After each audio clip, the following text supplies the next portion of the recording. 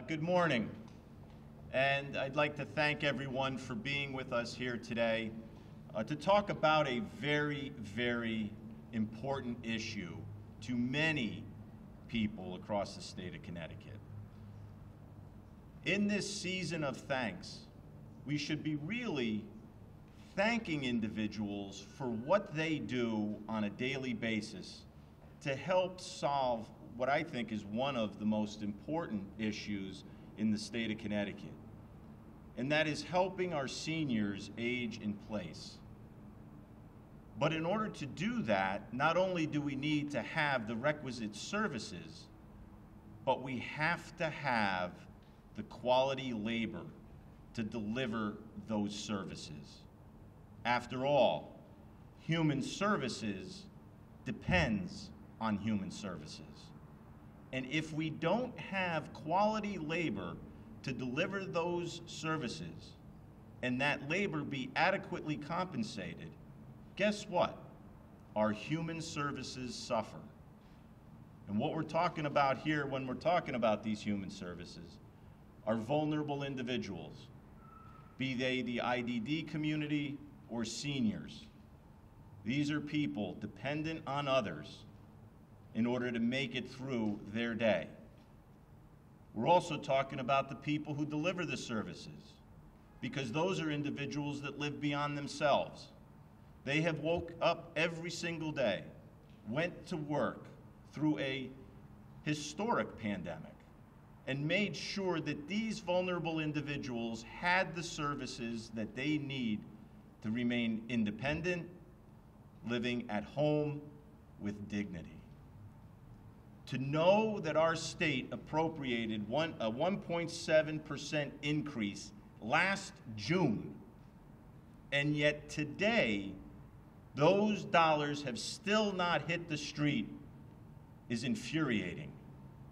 It's infuriating when you look at the human toll that it's going to cost on the individuals in need. They're depending on this. And yet, today, we still don't have that money that's been allocated to this cause on the street helping those individuals in need. This is 2021. I can't imagine a department not being able to work this through a system. And if the system isn't responding, then the system is broken and needs to be fixed. That comes with leadership. It's why we're here today. We have individuals in Connecticut that depend on us to make sure that these initiatives get over the line. It started with the appropriation, but now we need to have results. These results are important. They are life-changing. I can go into any nursing home, I can go into any community center, I can go into just about any event and ask, who wants to go into a nursing home? Nobody raises their hands. And when they do, it's few and far between. What do people want? They want to remain at home. They want to age in place with dignity. And the thing about it is that's about 1/3 of the cost of institutional care. But our system is wired to force people towards institutional choices. And that needs to change. That needs to be heard by leadership in Hartford. And it's why we're here today. So, we have a few people with us. I'd like to now turn it over to Senator Paul Formica, who works with me on a number of these issues. He gets it just like I get it. He's also co-chairman of the IDD caucus, and he would like to share a few words. Good morning. First, I'd like to thank all the providers for signing on with us and joining us here today, but most importantly for the good work that they do each and every day, 24 hours a day, supporting those most vulnerable here in our state. Home care workers enable some of the most vulnerable residents to remain in their homes, age in place, and stay in the communities. They provide care, medical services, they provide meals, and everyday assistance to help people live life to the fullest that they can. As co-chair of the IDD caucus, I have seen how caregivers can give love, compassion, commitment, and the dedication that they serve. They give so much of themselves to help others stay safe, healthy, and live life with dignity. Like many, the pandemic has also created unprecedented challenges for caregivers and especially for the people they care for. The providers here today with us know that better than anyone. They want to do all they can to support their workers and support the people that their workers care for each and every day. Shining a light on this delay in a very important rate increase, a much needed rate increase, an already approved rate increase. We need to see action. We hope to see this move forward swiftly. We call on those people responsible for moving this to move it today. And if the system allows for this kind of delay, as Senator Kelly said, it's time to change the system. Thank you.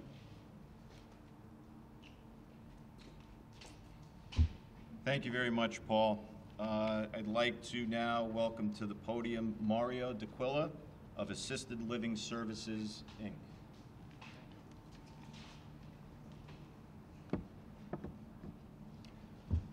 Hello, everyone. Really, my message is short and sweet. We've been a provider for the state of Connecticut for non-medical home care for over 25 years, operating a family-owned non-medical home care agency. And essentially, we need this rate increase to ensure that our clients' needs are taken care of at the highest level. Since July, we've been paying our staff more to provide the best care possible to our clients, and our staff should earn more. And we need this funding to ensure that they get what they deserve. Thank you.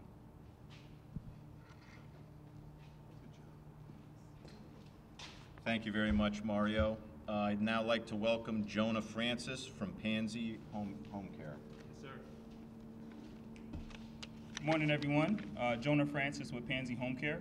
And much like Mario, my message is also very short and brief. So we've been in service now for 8 years, helping the Hartford County. And we feel as though it's only right for this increase to happen as immediate as possible so we can continue to help our families, our clients, and our care providers. Being able to staff our clients has been the main issue of concern for all care providers throughout the entire United States, and Connecticut is no different. And even though things are not what they were last year, as we all know it, we are still in the midst of what we call the caregiver crisis.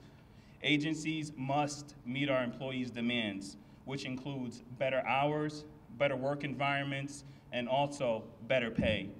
And agencies are striving to do so. However, we do need, and all we are asking for is our state, as well as DSS, to also do its part.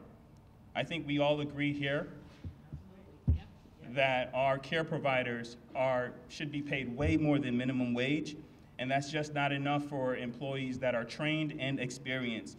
But unfortunately, without being able to get the raises that we need, it's going to make it very tough for us to do so. Here is an example of just why this is important.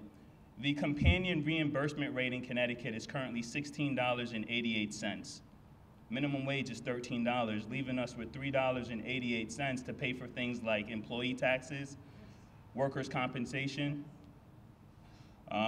overhead, training, insurance, and the list goes on, including office staff. So again, we urge those to continue to follow the lead of these two wonderful senators and getting our message approved, getting the reimbursement rates across. That should have been effective since July 1st. Again, Jonah Francis with Pansy Home Care Service. Thank you very much, Jonah. Next, we have Cheryl Rosenbaum from Caring Connection Adult Daycare Health Center. Thank you, Senator. Good morning. I am Cheryl Rosenbaum, and I'm the coordinator of the Caring Connection Adult Day Center in Windsor, Connecticut, and I am a member of the Connecticut Association of Adult Day Health Centers. We keep our elderly, your mothers, your fathers, sisters, brothers, aunts, uncles in the community safe with purposeful activity and a meaningful life under the care of nurses and CNAs and activity directors every day they attend our program. Throughout the pandemic, several adult day centers had to close. This is due to the fact that things have changed. We can help fewer people in larger spaces due to social distancing. We wear masks every day. We provide purposeful activity, nursing services, and good nutrition, allowing our seniors to have a life that is purposeful. That is most important. Throughout the pandemic, as I said, many adult day centers closed. We worked tirelessly to stay open. We received $74.74 a day, $74.74 a day.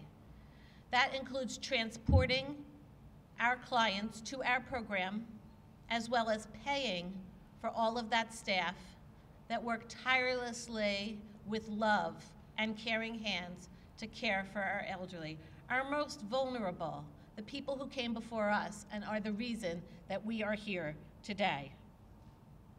We need those increased costs that were promised to us as of July 1st. Please make this happen so that we can provide this kind of care to our clients. Together with all the other home and community-based caregivers up here with me, we urge you to speak out and to make this happen. Thank you. Thank you, Cheryl. And last is Patty Newton-Foster of Newton-Foster Home Care. Good morning, everyone. My name is Patty Newton-Foster with Newton-Foster Home Care Agency. 2 locations, one in Bridgeport, Connecticut, and one in New Haven, Connecticut. I am fortunate enough to own and operate a training center for CNA, EKG, and phlebotomy where I can pull the aides into the homes. Not like every agency. It's very hard today to get people to work because of the unemployment and the other things that are being offered to them. And it's very hard to get staff to go into the homes now because the clients don't want anyone to come in because of COVID, and the aides don't want to go in because of COVID. But at the end of the day, everyone that's standing out here, you may be 65 or older, because those are the clients that we serve. And maybe one day you may need this service. It's very, very important to want to know who's going to take care of you when you can't take care of yourself. So that's why we have the agencies on aging and SWACA and all the other agencies providing for seniors. We are talking about seniors here. No one wants to be in a convalescent home. Just go into one and you'll see that's not where you want to live. So we need the funding to pay our employees, to pay for the rent, to pay for things that we need to service our clients. So I'm asking and I'm begging you guys to listen to us, because one day you may be in these shoes where you need someone to take care of you. So please, please legislators, please governor, anyone that has anything to do with the funding getting to us. We waited long enough. We need to stay alive. We need to keep people home where they want to be. It's nothing like being home and someone coming in to take care of you. It's a relationship that you grow with the client. So it's just not a factory work. This is not piece work. These are people's lives. And I beg of you to help us help others.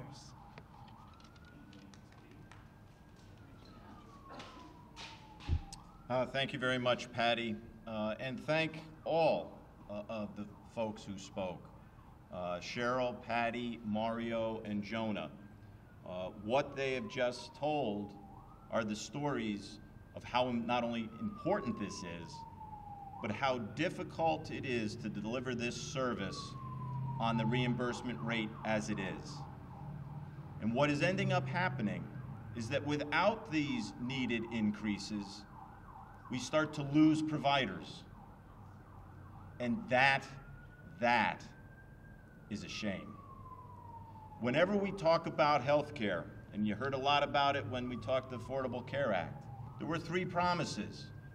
We were going to make sure it's affordable. This is affordable. It's about 1/3 the cost of institutional care. It's where Connecticut needs to be. It's where people want to be. Why aren't we there? It's not only affordable, but there were 2 other promises.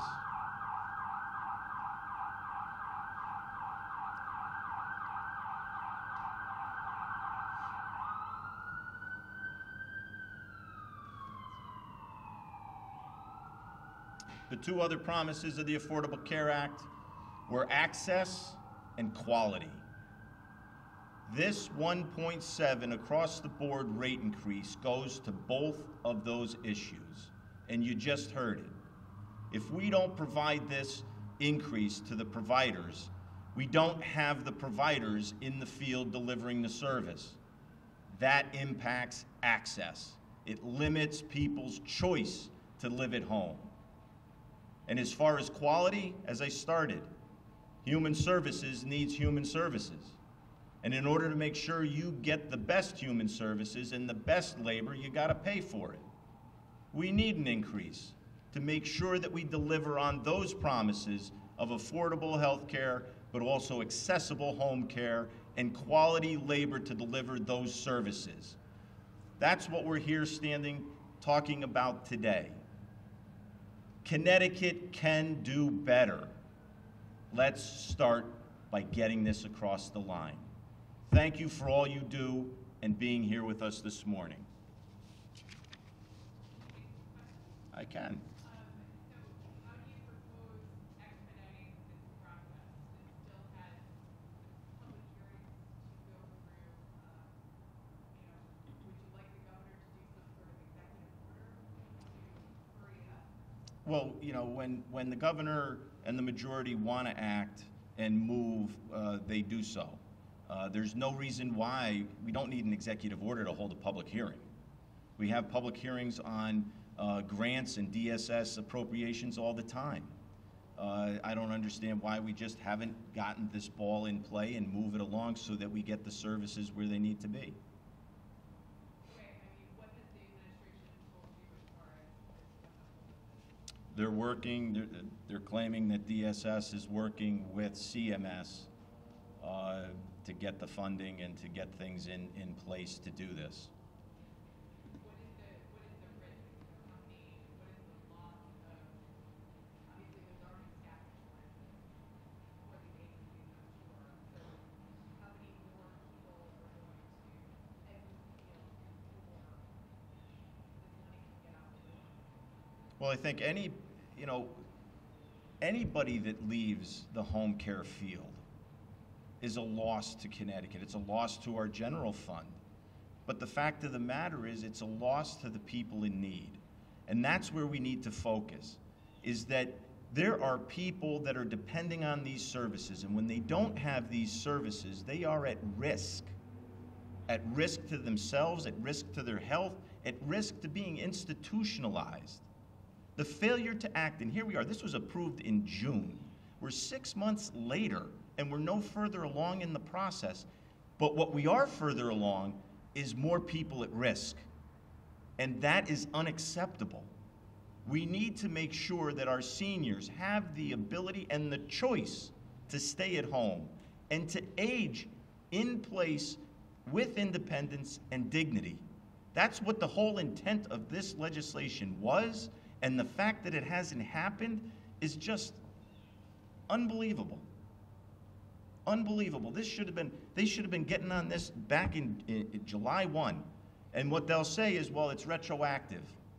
But as we know in Medicaid, assistance delayed is assistance denied, especially in home care. And that's what's happening here. So we need that money now, not next summer.